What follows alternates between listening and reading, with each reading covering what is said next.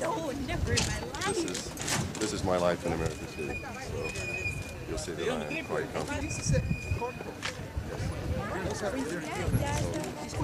El resto de su familia. Él ahorita no tiene en Belice familiares.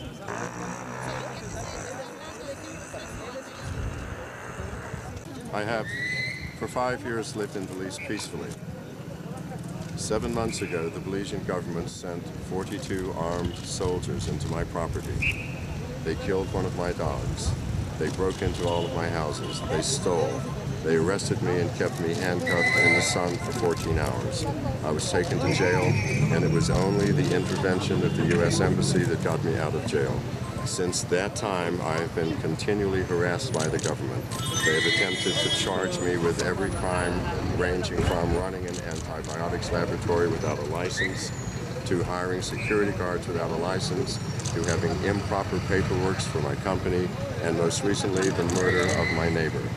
I had to leave, but the story has to get out. I have documentation that proves the intense corruption at all levels of the Belizean government.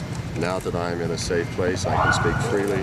I will be talking on my blog, whoismcafee.com, starting tonight, revealing the truth about Belize, and thank you very much. Les ha dado bastantes cantidades de dinero para la población y las autoridades lo quieren para ellas. De ahí que ha iniciado una persecución política en su contra y él ha tenido que salvaguardar su integridad y su vida pasando la frontera de Guatemala para buscar asilo.